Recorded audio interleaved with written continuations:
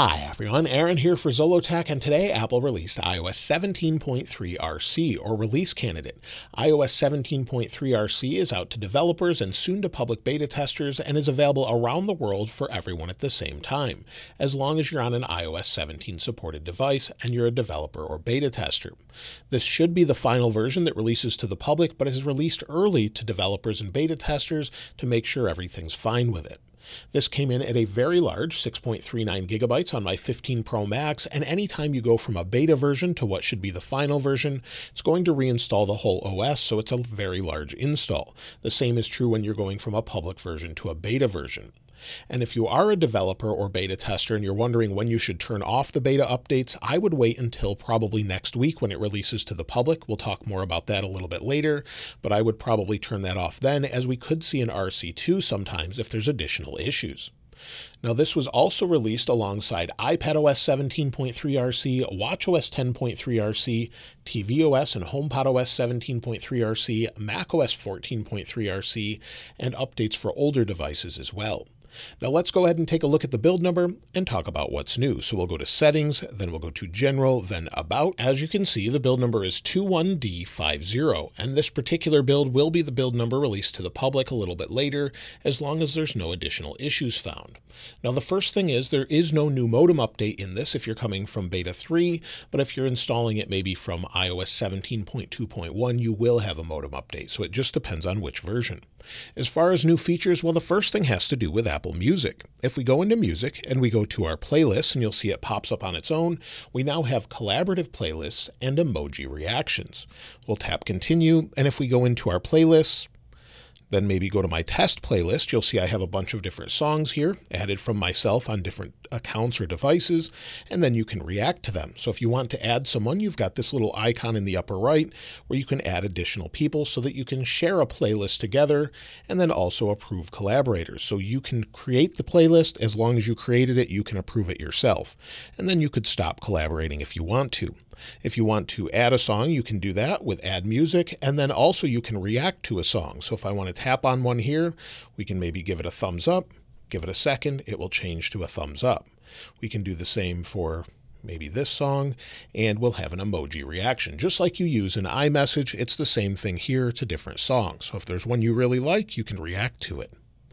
Now also we have a new feature called Stolen Device Protection. This is something to help you keep your device safe, and that's found in your settings, and we go down to Face ID and passcode, put in our passcode, and if we scroll down, you'll see Stolen Device Protection. Now I turned it off just so I could show you in this video, but it says this adds another layer of security when iPhone is away from familiar locations such as home and work. Face ID is required to access certain data, and a delay prevents quick changes to security settings. So if we turn it on, now it's on, it's just working in the background. If we go to turn this off, it will confirm with Face ID and then actually say there's a security delay. So it will last for 1 hour and you'll still be able to use your iPhone, but if we tap Start Security Delay, you'll see it all actually starts to count down. So that's something that's new, just a new feature to keep everything secure, and it works pretty well. There are still a few questions around it, but basically it allows you to change your device passcode and things, but gives you that delay to make sure that you can't just do it right away if someone gets a hold of your phone.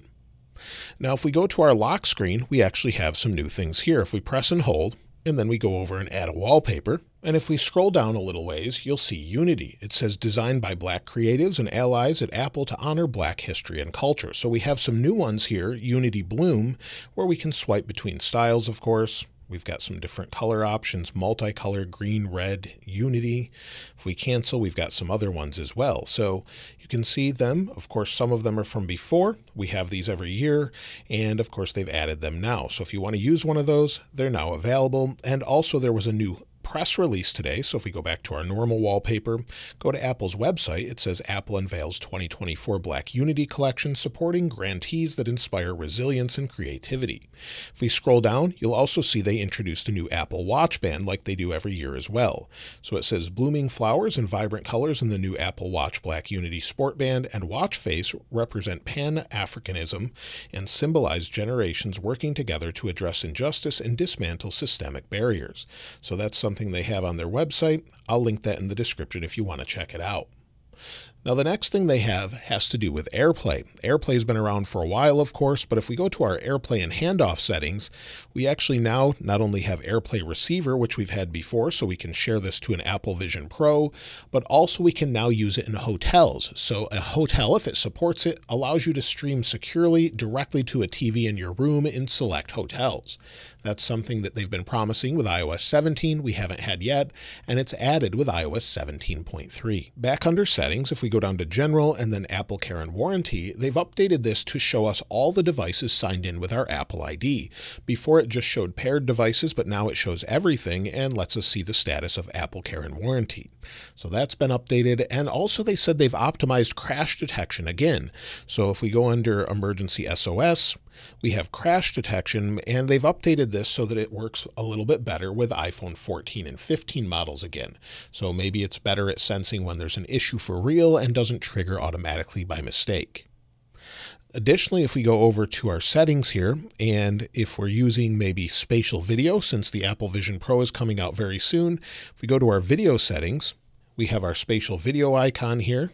If we tap on it, the first time you go into this, you'll typically see a splash screen. So that's something that's a little bit new, and it's just got some different wording there. Also, there's some updates to the Journal app options. So if we go into our settings and we scroll down to Journal, you'll see on the left we have iOS 17.2.1, and on the right we have iOS 17.3 RC. We have some new options for Face ID, and then of course notifications. You'll see the additional options here. If of course you've got a SIM card in, you'll have cellular data options and quite a few others. So they've reorganized this a little bit and then added a few additional things such as journaling suggestions. So if you want to modify this, you can do that, and you just have a few more options to customize this based on notifications and more. So it's great to see them updating that. Now, there is no new emoji in this update yet. Typically we see that with later versions. Maybe we'll see that with iOS 17.4. And one thing that I haven't seen Apple mention, but it seems like you can't use Game Center when you're in lockdown mode. So if you're using lockdown mode for security, that's under privacy and security. Based on information within the code, if you're using lockdown mode, you won't be able to use Game Center. That's just something new that's a little bit different. Now, as far as release notes, if we go into the feedback app, so far there's nothing new. However, if we go to Apple's public-facing current update website, you'll see that we do have some documentation. And basically it says there's a resolved issue with StoreKit, where they resolved an issue where APIs which provide transaction values would unexpectedly fail when the purchase price of the transaction is a very large number. We had this in the previous betas. They haven't updated this at all, and I would love to see them update this a little bit more. We don't have very good notes as far as what they're actually fixing. They just say bug fixes and security updates. They haven't specified what they're actually fixing with this update. So we don't really know for sure. However, one thing I noticed is it does seem the wallpaper fading or dimming bug seems to be a little bit better. So if I slide back up, it does fade maybe a little bit and desaturate slightly, but it did quite a bit before where it doesn't as much now. So it looks a little bit better. However, the notification bug is not fixed yet, so things are still jumping in, and there's still no mention of any Wi-Fi fixes or cellular fixes that people were having with iOS 17.2.1. Maybe we'll get more details in the coming days about that, but so far they haven't mentioned anything whatsoever. As far as security updates, well, we should see those, but typically we won't see those until after it releases to the public. So on Apple's security website, the last thing we have is a Magic Keyboard firmware update 2.0.6. I expect this to be updated the day that this releases to the public. That's typically what we see. As far as performance, so far, after using this for about an hour or so, everything seems nice and fast. ProMotion ramps up and down pretty quickly, and I don't really have any complaints as far as smoothness. You've seen me go throughout things such as music. If we just scroll here, loading has to do with Wi-Fi, but everything seems to be nice and fast as you would expect. I haven't seen any frame rate drops or lag or anything like that, with the exception of the keyboard. Sometimes when you go in the keyboard and type, I have seen it lag behind, even in this update. So maybe we'll see an RC2, maybe we won't. As far as overall heat, well, so far it's staying nice and cool despite installing a huge update.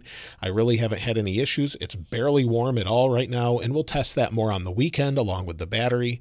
And as far as battery life, if we go into our settings, We'll go back out of this, go to our battery health and charging.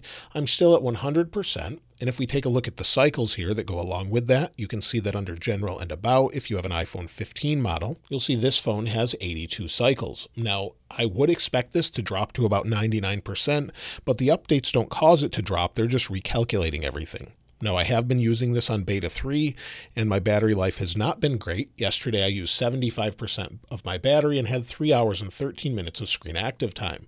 However, by the time I went to bed, I had about 20% of my battery left, and you'll see the days before it wasn't that great. However, on 17.2.1 it was, and when we talked about this in the weekend follow-up, many people actually said 17.3 was great overall. So we'll give this a few days, see if this improves. I did use FaceTime quite a bit yesterday, Instagram, Twitter, and more. So we'll have to see what it's like, but we'll check that on the weekend follow-up and see what it's like as far as battery, performance, heat, and more. Now, if you're wondering if you should install iOS 17.3 RC, typically by the time the release candidate comes out, it's safe to install.